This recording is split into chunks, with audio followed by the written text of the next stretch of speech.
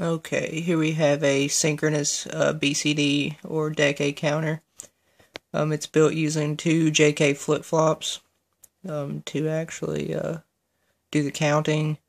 And then we have an AND gate, a NOR gate, and a NAND gate over here on the left side to control the reset logic, to reset it whenever it reaches 10. We also have a binary output with the 4 LEDs there towards the middle. The bottom one being the most significant bit, and the top one being the least significant bit.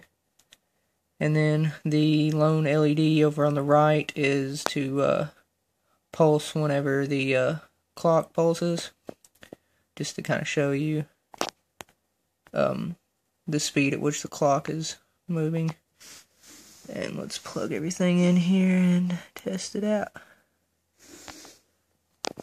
As you can see, the clock is pulsing fairly slow here, but we got this potentiometer.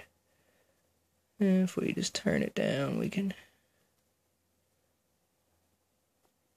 get a much faster clock pulse here. And then this switch right here will set the clear on the JKs high. They're set in a toggle fashion. So setting this high will begin the count. And you see it counts through 9 and then resets at 0. And if we slow down the clock pulse,